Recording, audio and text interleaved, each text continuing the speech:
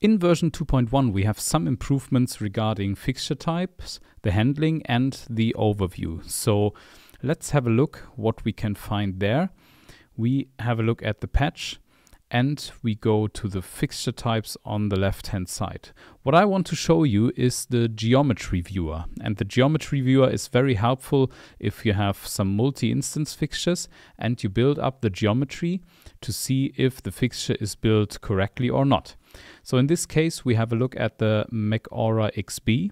And the Mac Aura XB, as you know, has a mode with a beam and the Aura, so a multi-instance fixture.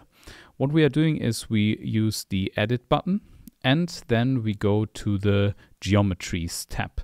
And in the Geometries tab, you can already see on the right-hand side this new Geometry Viewer. So what we can see here is the two DMX modes. In this case, we want to have a look at the extended mode, and we see that the selected geometry now, which is the base, is here marked in yellow. So we unfold the tree, we go to the yoke, and now the yoke is marked.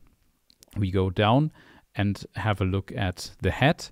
And then when we unfold the head, we can see the beam and the aura, which are the two multi-instances. What we can do now is to go to the geometry viewer and rotate this a little bit to see all the different perspectives of the fixture. And especially if we choose the beam, then here we see the beam and the aura, as you can see here over there, which is the second multi-instance here. What else is very helpful? We can find it in the DMX modes, and in the DMX modes, if we edit the extended mode again, we can find a new tab which is called Subfixture Overview. And in this Subfixture Overview, we can have a look at our two instances again, which is the beam and the aura, and we get an overview which attributes are used there. So attribute 1, 2, 3, and so on. For the beam, we can see that there are some attributes like the dimmer, some color attributes, shutter, zoom, control channels, and so on.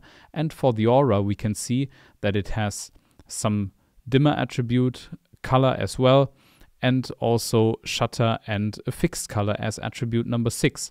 So you get the geometries, you get the multi-instances and the subfixtures, and you get an overview of the attributes. Especially if you build a fixture yourself, you can use this subfixture overview to see if you matched the correct attributes to the correct geometries.